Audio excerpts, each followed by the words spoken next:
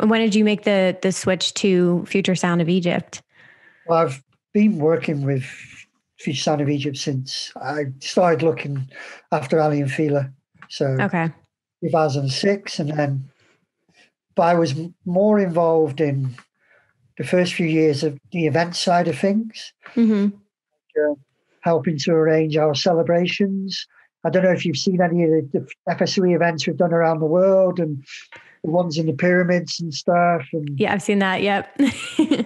we've hosted stages in Tomorrowland, and we've done a lot of FSOE events around the world, and done a lot in North America. We've done 2 in New York, or 3 Amazing. in New York. Actually. Yeah, we did FSOE. I think it's 350 with a Scala. Wow. Okay. Hammerstein Ballroom.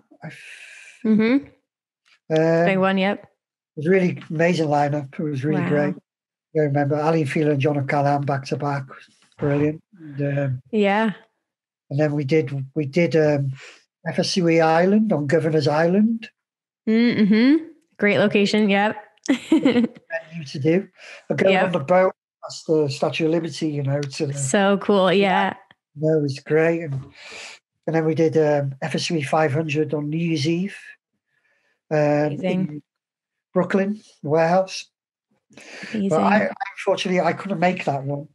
Okay. But I was at the other ones, and I love New York. Such a fun city. Yeah. I'd love to bring FSOE back to New York. Yes. When it's safe to do so. Oh, I'm there. And I love the way you say FSOE.